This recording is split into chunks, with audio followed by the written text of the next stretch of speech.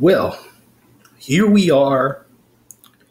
We're just a few short weeks away from it all being the end. And well, this week in indoor football, I gotta tell you, we had some intrigue this week. Not in the NAL though, not in the NAL. Of course, we know the playoffs are set. We know the four teams that will be in due to other circumstances. Hint, hint, Albany and Fayetteville.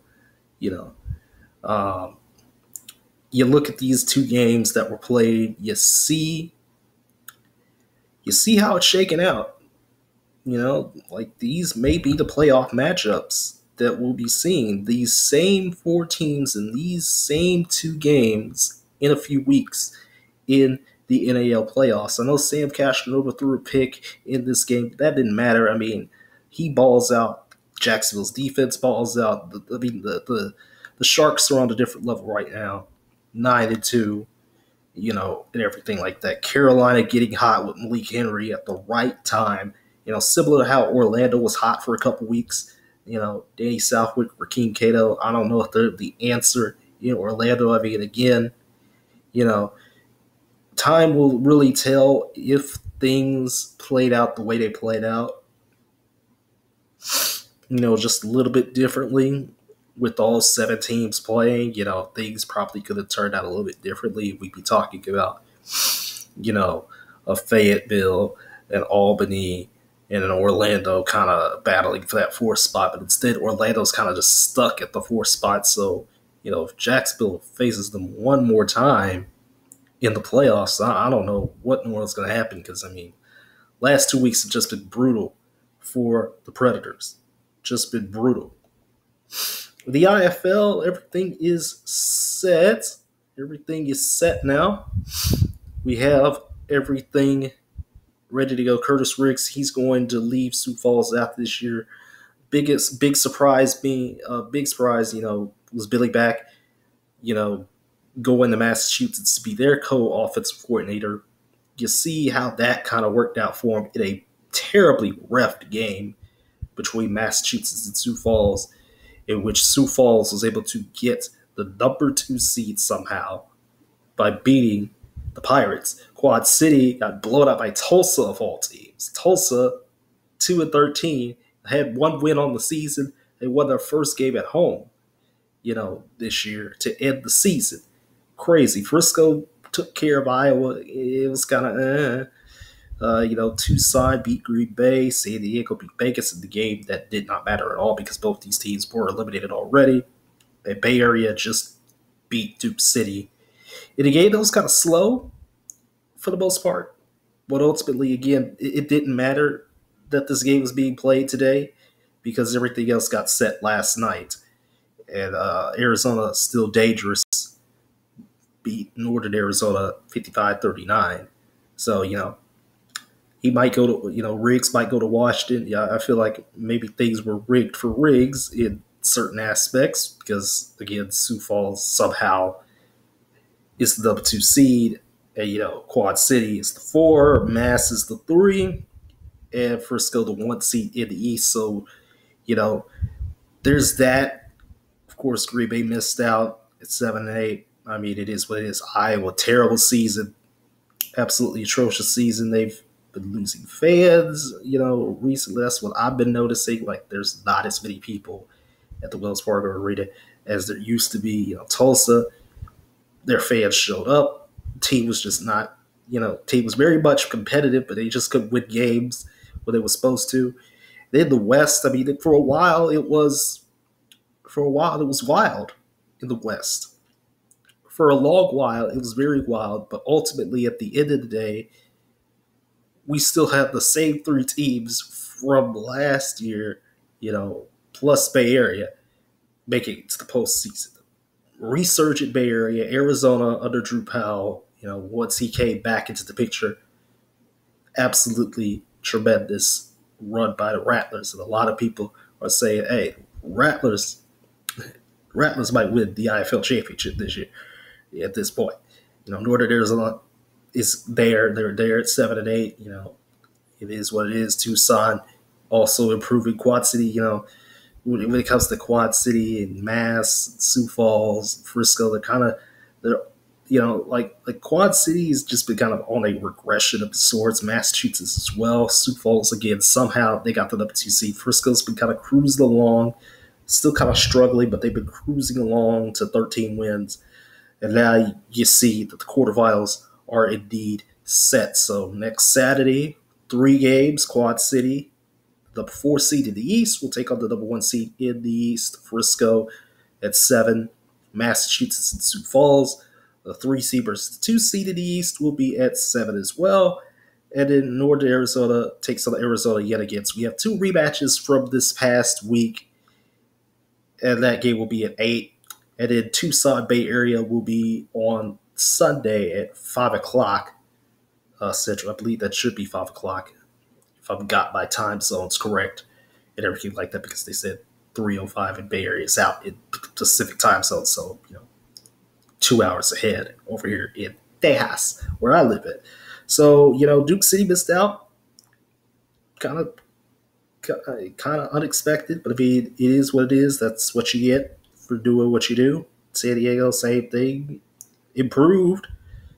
You get what you get though. Vegas, same thing. You get what you get. Just it is what it is. Very competitive league in the IFL this year. So the AIFA is technically done. I know there's a game next week. I know Columbus struggled early against Mississippi, but they won 55-10. It is what it is. You all know my thoughts on the AIFA at this point. And then Peach State, they got a game left. Let me move myself over here real quick. They're going to be taking on the United Firepower, of course, in their little their little soccerplex next Saturday at 3 o'clock, which will be the same time as the NAL game. So there's that.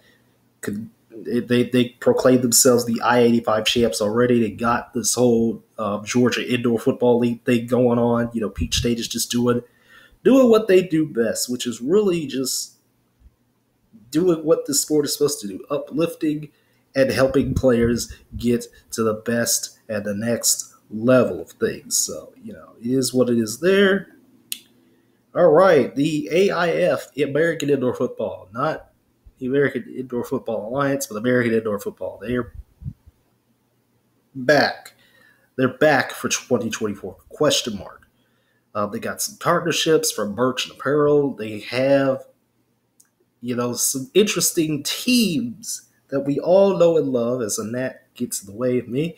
Cedar Rapids has been listed as a team in this league. The Corpus Christi Tritons, Corpus Christi has been tried, I believe, before. River City, the Rage, also been tried before.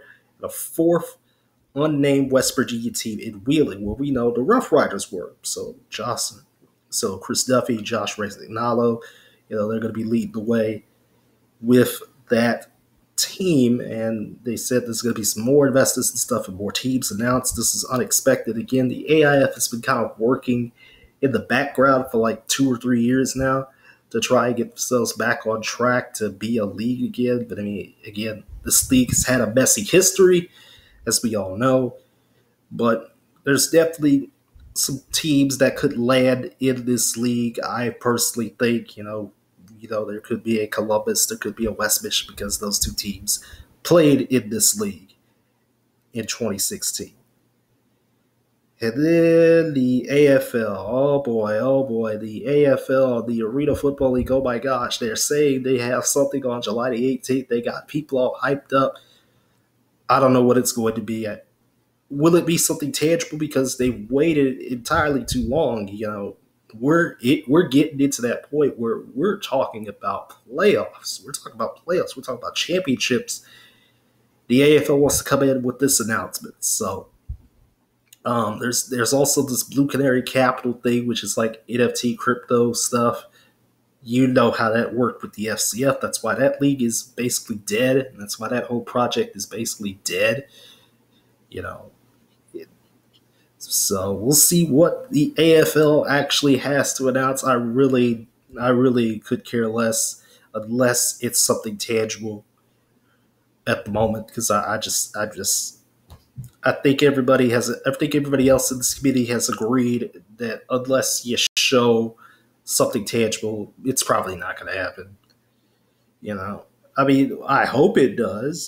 Just for the sake of it. But if it doesn't, I mean, no, skid off my back because we're trudging along with the other leagues. So all the tier three leagues, they're done. It's just you know two of the big three tier two leagues, and then this supposed tier one league that's like trying to pay players $28,000, a season. This AFL 3.0 trying to come on back and do its thing. I don't know, guys. I don't know, guys. We'll see. We'll see. But at the end of the day, that's gonna do it. I'll see you all Monday. Sometime on Monday morning.